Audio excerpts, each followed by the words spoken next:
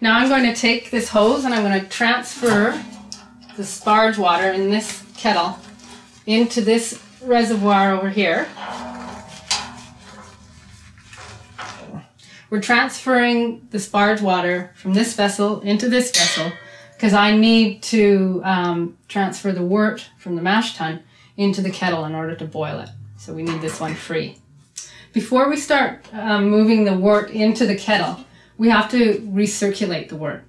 And this just clears it up. Right when I first open this valve, it'll be very cloudy. Lots of very fine particles will be in the wort, and you'll see that.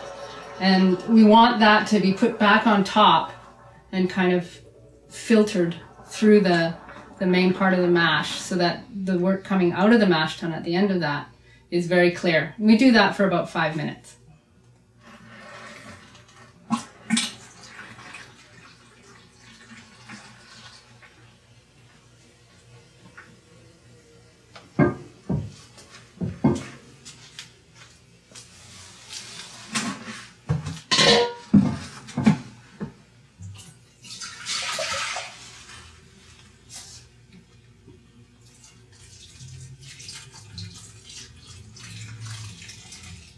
So we're going to do this for about 5 minutes until the wort is running really clear, and it is clearing up.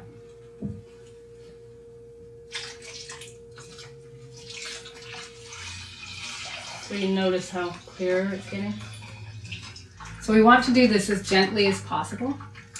We don't want to make big holes in the top of the bed because we want the bed to be quite level without any divots in it.